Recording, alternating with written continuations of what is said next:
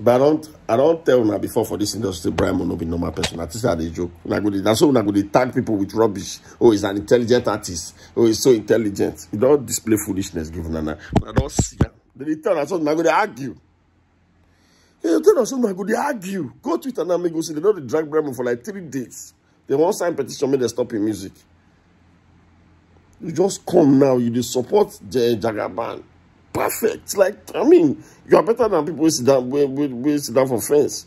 But I respect you die for that one. But don't you insulting a whole race because you don't want food for Peter Obi.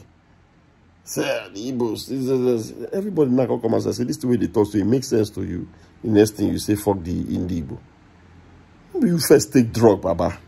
Who do you first take drug, Baba? Baba.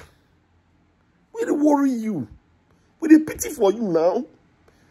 We're looking at you say, bro, this level with because other people will hail them. Because that first thing we do that rubbish, some people they hail and say, I love his music. No be music we dey talk. The man no get sense. Oh God, don't get the music, no get sense. You dey shout we love you. No, it's our music we dey discuss here now. With the music we dey discuss here now. Now music we dey discuss here now.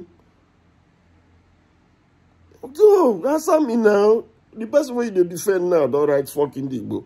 What will you now say to that?